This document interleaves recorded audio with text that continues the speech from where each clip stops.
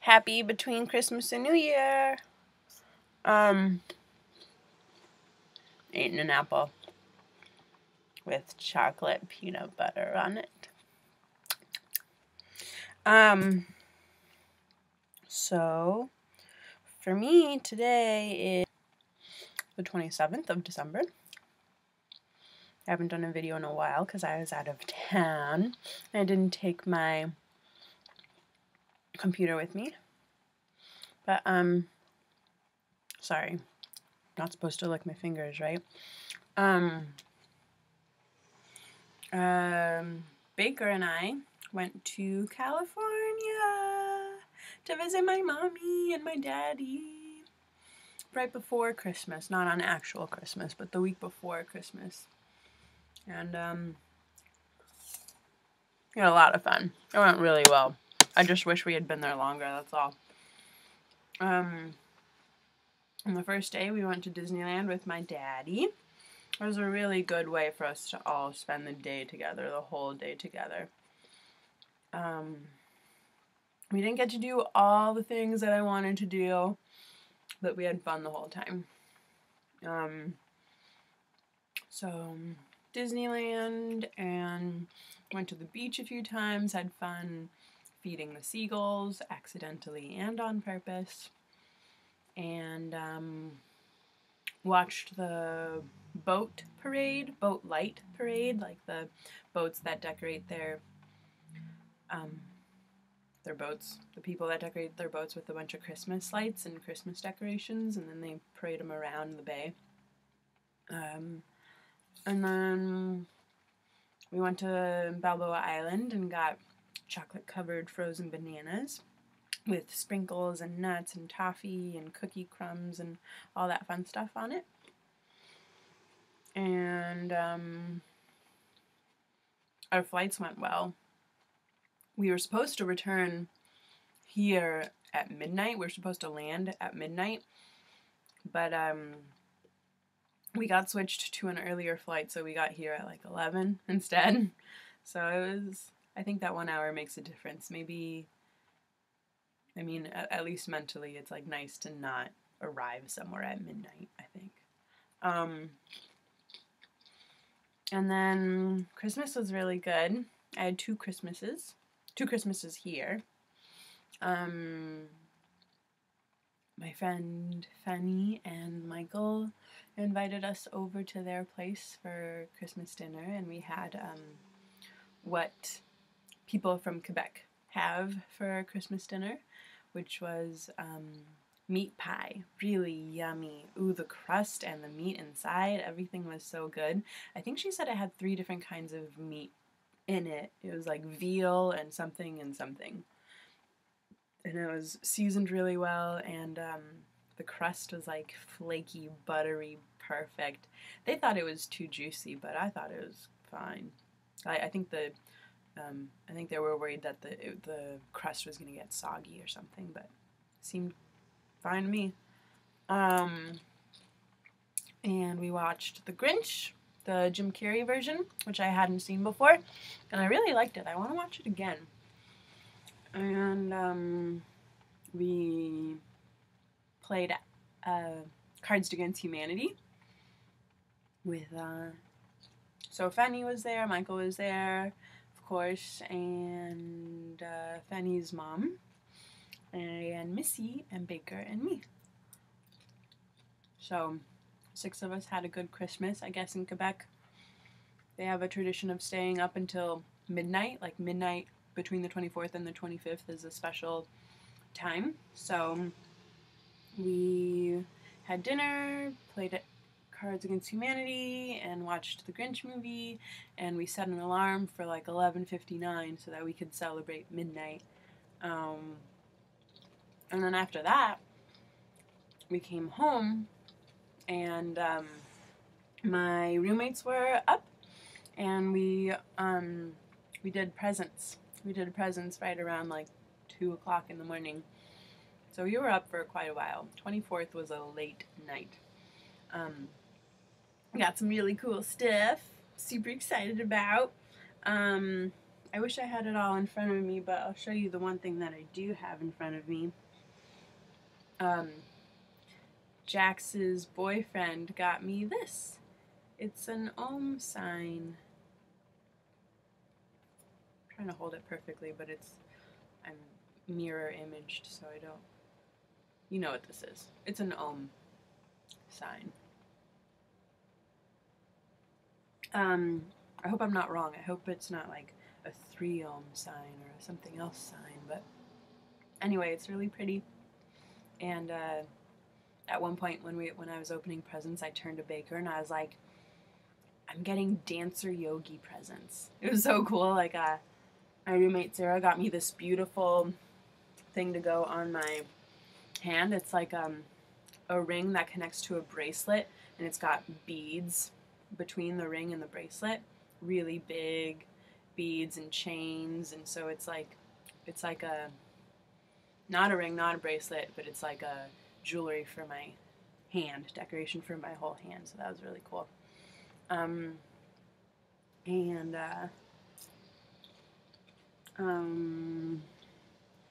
Here's another one of the presents that I have in front of me. This is a bracelet. It's a bracelet that my mommy got me. It says family on it, and it has a tree on it, so it's great. And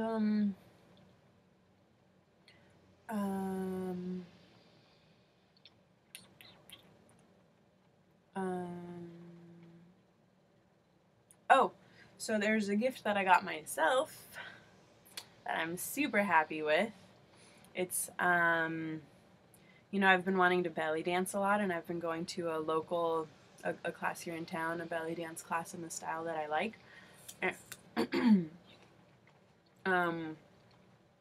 But it's only Thursdays at a certain time, and it's kind of expensive, and I really want to practice at home. And so I got myself Zoe Jake's DVD tutorial set. It's a set of 4 DVDs, and Zoe Jakes is the dancer from Beats Antique, which I got to see live on November 1st and loved. It was an awesome show. A really, really amazing show. Beats Antique wasn't just a concert, it was full on like circus dance concert. And a lot of belly dance. A lot of belly dance in her own tribal fusion. So now I have 4 of her DVDs, and I've been doing them, practicing them. I've gone through the first DVD and half of the second DVD, and it's kind of I can do it at home by myself. I just need a mirror, but the mirror I have is one of those skinny mirrors. Like it's a pretty long one, but it's just the personal size, like the door size. And luckily I work at a dance studio and I have access to it whenever I want, as long as there's nothing else happening. So yesterday I took my laptop and my DVDs and my yoga mat, and I went to the studio and I warmed up with some yoga, and then I turned on the DVD, and it was great because I had a huge room with a huge mirror, and so I got to do the traveling steps that I can't really do in my room, and I got to do the turns that that are harder to do on carpet, and yeah, so that was really nice. And then since I was at the studio, I ended up doing work around the studio. Like I took a mailbox down that we never use, and I touched up the paint, and I made things a little bit neater in the back room, the storage room, and things like that. So super productive. And I want to do that like a couple times a week. Like go in, do some yoga, dance, and then stay and do some work. I think that's a really good habit to have. And right now I'm really spoiled since my main job is teaching at a university, I have winter break and spring break and summer break. And right now it's winter break, so I have a couple weeks where my responsibilities are like, that small. So I'm knocking off a lot of stuff off my to-do list. Like I had a hole in my jacket and I just mended it. I just sewed it up. And what else? Oh, I had some window marker paint on my back car window, and so I scraped the rest of that off, so that once it stops raining, I can use that same window marker to put something new on it. It's gonna say Bernie. It's gonna say Bernie with a big heart around it, because I love Bernie and I want Bernie to be our next president because he's awesome and he's going to do stuff about climate change and he doesn't care about money above all else, unlike some people. Trump. Yeah, so I love Bernie and I want Bernie to win and I want everyone to vote for him. Please vote for Bernie. So that's what my car is going to say. And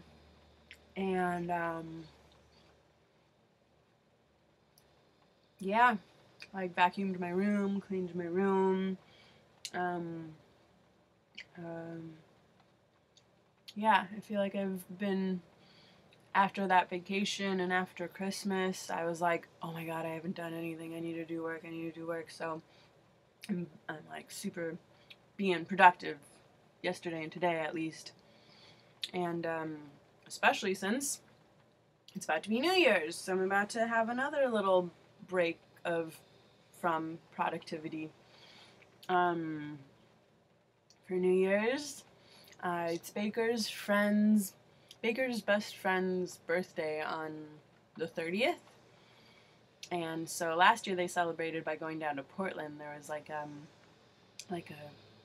concert, not a concert, a music festival at an art museum in Portland. And so we're going to do that again. Well, I didn't go last year, but they're going to do that again. I'm doing that with them for the first time. So we'll be out of town for New Year's. Super excited. It's I saw a video of it. I saw the website for the event and it looks kind of fancy. I'm going to wear my red dress. But I don't know what else. I feel like people really dress up, like they like wear costumes, not like Halloween costumes, but like masks and accessories and props and I don't know. So we'll see what I end up doing. Maybe just like really extravagant makeup. Maybe I'll have, I should have Baker do henna all over me. Like, all over my arms, I guess. Yeah. Maybe glitter in my hair. So that's New Year's. It's coming up here real soon. What else? What's been going on? I've been dancing a lot. I just went to dance class this morning. Not really dance class because I don't get taught by the instructor. It's more like, it was a 5 rhythms class, so there's the teacher who is the DJ, and she sort of has a theme for the class, and she also goes off of the vibe, like her assessment of what we as a collective of dancers need to keep us engaged. And so